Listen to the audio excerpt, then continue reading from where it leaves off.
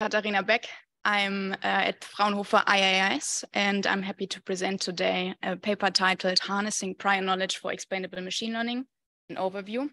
And this was only possible with all these amazing co-authors who are here. So yeah, I'm happy to start now. And I want to first address our definition of explainability, because we might come back to that later in the discussion. So how we understand or how we define this in the paper is that it's, in general, the ability of the machine learning model to describe the output in a form which is human comprehensible.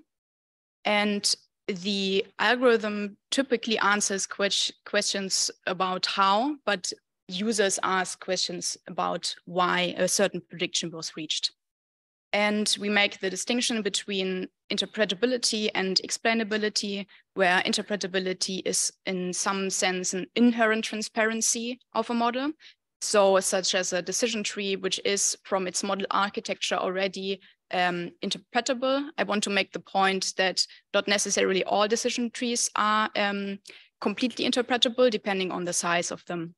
Then explainability, on the other hand, is in the sense of that you gain transparency through explanations.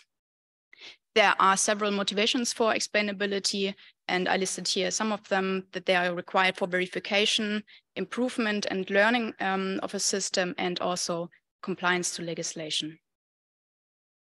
Now, starting with our work, I want to make a claim. And that is that explanations need to be accessible for different needs. And what I mean with different needs is that you have different user groups. You may have a physician which needs a different explanation than a patient. And you have maybe visually impaired who will need different explanations than other people.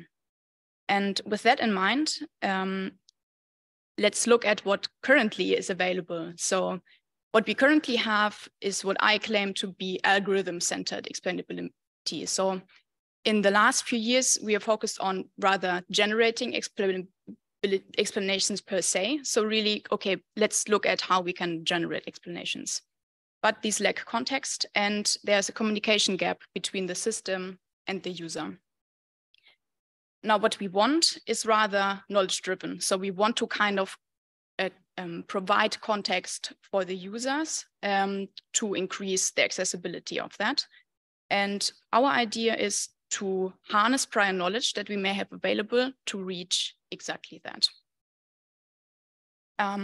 So what we did is to think about what can this prior knowledge look like. And we use a framework as a basis that has already looked at that in the past, not in the context of explainability, but in more general. And this is called informed machine learning. And the framework provides an opportunity to integrate prior knowledge into the learning process. So you have a problem, you have training data, or like in general data available, and then you have the typical machine learning pipeline. This has here 4 components. So it starts with the training data, which can be pre-processing. Then you define the hypothesis set.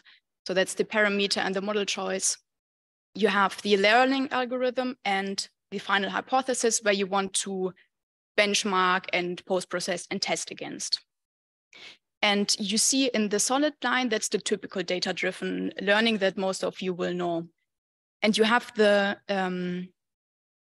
dotted line. Did I say dotted? No. So it's a solid line, which is a typical one. And the dotted line is the one where the prior knowledge comes in. And prior knowledge can come in different forms. So you might have world knowledge, you might have expert knowledge. And these can be knowledge graphs that you have available, but also logical rules, simulations. There's a whole field about physics-informed machine learning.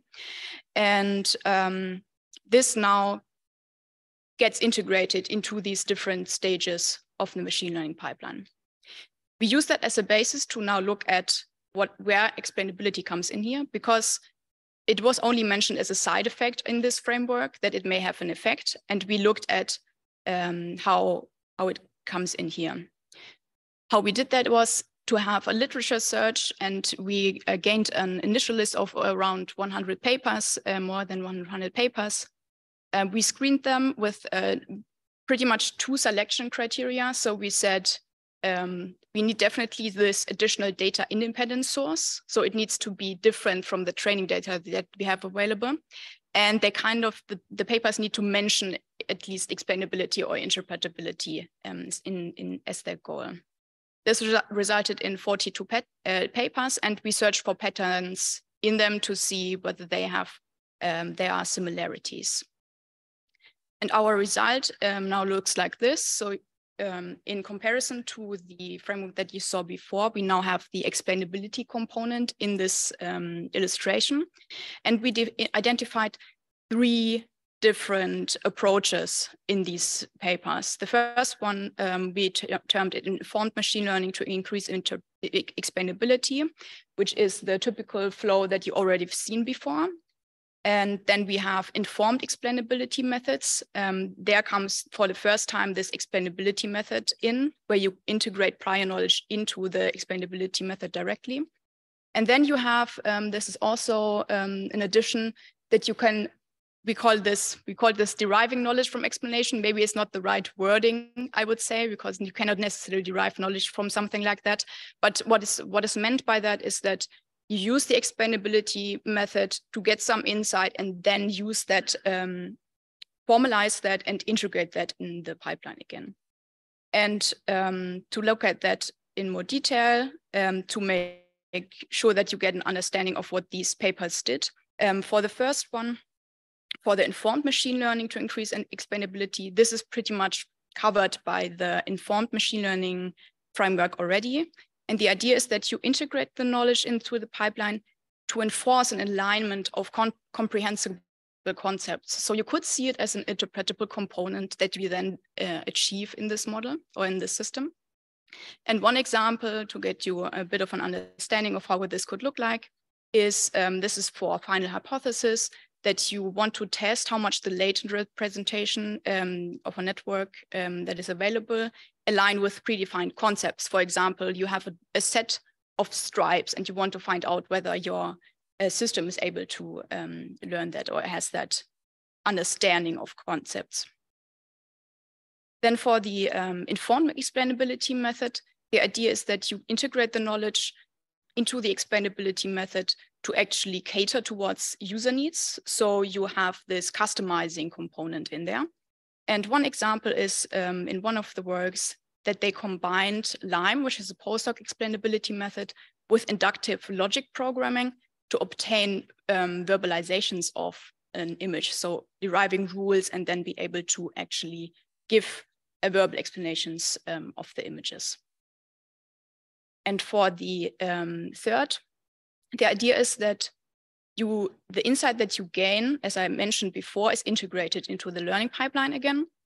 And as an example is that you can use binary annotation masks that come from experts, maybe indicating from image what not to focus on. So you may know these images with more watermarks or something, but you definitely know, okay, this should not be focused on. And this is a way to actually integrate that into the learning algorithm as a regularizer. To sum up, we found that the key benefit here, so of including this information or this prior knowledge that we have available, is the ability to increase the accessibility of the explanations, where you can provide more context and address user needs. Definitely one challenge that we saw with the papers we looked at, and I think that's the general problem with explainability, is how do you evaluate it? So how do you really measure the impact that you have of integrating the prior knowledge, and what precise effect does it have on the explanation component? And we also thought about, okay, what potentials do we see here? What open research directions do we see here? And we found 3 that I want to mention here. The first one is knowledge formalization. So there is a lot of knowledge available in domain experts, and also like it's this, especially this fuzzy expert knowledge that maybe is there intuitively. So they will say, yeah, I think it's like this. And yeah, this is just my intuition. And if we are able to transform this fuzzy knowledge into formal representations, we can use it again. So I think we definitely can gain a lot by formalizing knowledge. The second one is to make the implicit development process that we often see more formalized. So sometimes you will see like in a short sentence, oh yeah, we did this with the parameter tuning or regarding the model choice. And I think these should be more explicit in the paper to also to have benefits in that direction. And the last one is regarding this informed explainability. So I think we really have potential of personalizing explanations by utilizing information or prior knowledge that we have available somewhere, and make that more, keep that in mind, that we really have information that that can be used and to improve the explainability components. With that, I'm done with my talk. Thank you.